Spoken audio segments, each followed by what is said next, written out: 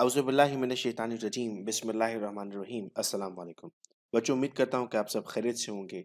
पिछले video lecture में हमने इलेक्ट्रॉनिक कॉन्फ़िगरेशन को समझा था और आज के इस वीडियो लेक्चर में हम इलेक्ट्रॉनिक कॉन्फ़िगरेशन के कुछ एमसीक्यूज़ का टेस्ट कर रहे हैं। बच्चों, टेस्ट के लिए इंस्ट्रक्शन ये है कि टोटल 10 एमसीक्यूज़ हैं इस टेस्ट में। टेस्ट में कोई नेगेटिव मार्किंग नहीं है।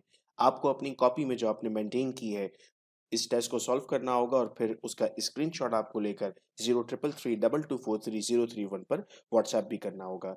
इंशाल्लाह कल इसी यूट्यूब चैनल पर आपको इसकी एक्सप्लेनेशंस भी मिल जाएंगी और टॉप 10 स्टूडेंट्स को हम अनाउंस करेंगे इंशाल्लाह अपनी नेक्स्ट वीडियो में। पहला सवाल है बच्चों आपके पास, which is ground state electronic configuration of chlorine.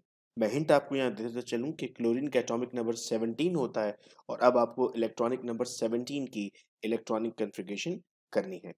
Next है बेटे हमारे पास, which is ground state electronic configuration of sodium. Sodium पर प्लस चार्ज बना हुआ है, इसका मतलब यह है कि सोडियम ने एक इलेक्ट्रॉन लूज कर दिया है। सोडियम के पास इलेक्ट्रॉन थे 10, चूंकि उसने एक लूज कर दिया। वैसे उसका एटॉमिक नंबर होता है 11, लेकिन लूज करने के बाद एटॉमिक नंबर हुआ 10। तो इनमें से कोई एक ऑप्शन अब आपको सेलेक्ट करना होगा और अपनी कॉपी में आप उसे नोट भी करते जा रहे हैं। क्वेश्चन नंबर 3 बच्चों आपके पास, which of the following atom और ions has the electronic configuration. अब आपको ऊपर इलेक्ट्रॉनिक कॉन्फ़िगरेशन दी गई है और आपको नीचे ये बताना है कि वो किस एटम या आयन की है। जैसे Ne लिखा हुआ है तो इसका एटॉमिक नंबर होता है बेटा 10, नियॉन है। K यानी पोटेशियम 19। Cl माइनस का मतलब ये है कि क्लोरीन के पास इलेक्ट्रॉन तो 17 होते हैं लेकिन एक इलेक्ट्रॉन इसने गेन किया तो इलेक्ट्रॉन हो गए 18। Mg2 प्लस का मतलब है कि मैग्नीशियम का एटॉमिक नंबर तो आपके पास 12 है मगर 2 इलेक्ट्रॉन इसने लूज कर दिए हैं तो ये आपके पास 10 इलेक्ट्रॉन्स पर होगा। तो अब आपको बेटा चेक करना होगा कि ऊपर दी हुई इलेक्ट्रॉनिक कॉन्फ़िगरेशन इनमें से किसकी है। नंबर 4 है हमारे पास, which of the following does not have the ground state configuration 1s2 2s2 2p6। इनमें से कौन ऐसा है जिसकी ग्राउंड स्टेट कॉन्फ़िगरेशन ये नहीं होती। Neon, sodium ion, chloride ion या फिर फ्लोराइड आयन।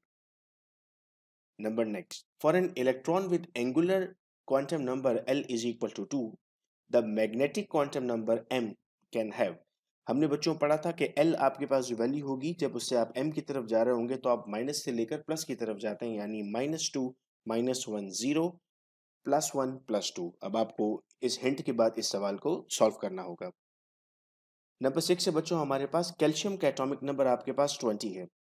स्टेबल कैल्शियम का एटम है, इसमें से कौन सी उसकी इलेक्ट्रॉनिक कॉन्फ़िगरेशन होगी। तो आप अपनी रफ कॉपीज में इलेक्ट्रॉनिक कॉन्फ़िगरेशन नोट करके इस सवाल का जवाब बड़ी आसानी से दे सकते हैं। नंबर 7, फास्फोरस का एटॉमिक नंबर है हमारे पास 15। एक स्टेबल फास्फोरस की इनमें से कौन सी इलेक्ट्रॉनिक कॉन्फ़िगरेशन होती है। बच्चों, अगर आपको इलेक्ट्रॉनिक कॉन्फ़िगरेशन समझ में नहीं आ रही और पहले आपने ये टेस्ट देख लिया है तो आप से रिक्वेस्ट होगी कि इलेक्ट्रॉनिक कॉन्फ़िगरेशन की वीडियो ऑलरेडी अपलोडेड है, पहले वो देख लें। उसके बाद इस टेस्ट को सॉल्व करने की कोशिश करें तो आप बड़ी आसानी से टेस्ट कर सकेंगे। नंबर 8 है बेटा, what is the electron configuration of potassium after it obtains a +1 charge.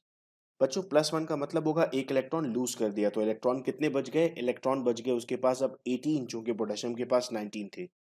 इस तरह जब लिखा होता है तो इसका मतलब होता है Ne3s1, यानी इससे पीछे जो इलेक्ट्रॉनिक कॉन्फ़िगरेशन है वो नियॉन की जितनी होगी और नियॉन का एटॉमिक नंबर आपके पास 10 है। फिर Ar लिखा हुआ है, Ar आर्गन है, तो इससे पीछे जितनी इलेक्ट्रॉनिक कॉन्फ़िगरेशन है वो किसके जैसी होगी, वो आर्गन की जैसी होगी। इस तरीके से भी हम अपनी बुक्स में इलेक्ट्रॉनिक कॉन्फ़िगरेशन को लिखा हुआ देखते हैं। Question number 9, what is the correct electronic structure for Mg2+। Mg का एटॉमिक नंबर बेटा 12 है, 2+ का मतलब है 2 इलेक्ट्रॉन लूज कर दिए तो अब इलेक्ट्रॉन कितने बचे, 10। अब इस हिंट के बाद आप बड़े आराम से ऑप्शन ढूंढ सकते हैं इसमें से। और लास्ट क्वेश्चन है बेटा हमारे पास कि N oxygen atom and a fluorine atom have the same electronic configuration as neon, which of the following is true about these two atoms. आपके पास एक ऑक्सीजन एटम और एक फ्लोरीन एटम है और इनकी इलेक्ट्रॉनिक कॉन्फ़िगरेशन नियॉन के जैसी है। नियॉन का एटॉमिक नंबर 10 है, तो इसका मतलब ये कि ऑक्सीजन ने कुछ इलेक्ट्रॉन गेन किए हैं और फ्लोरीन ने भी इलेक्ट्रॉन गेन किए हुए हैं। इनमें से कौन सी बात सच लिखी हुई है, आपको उस बात को ढूंढना होगा।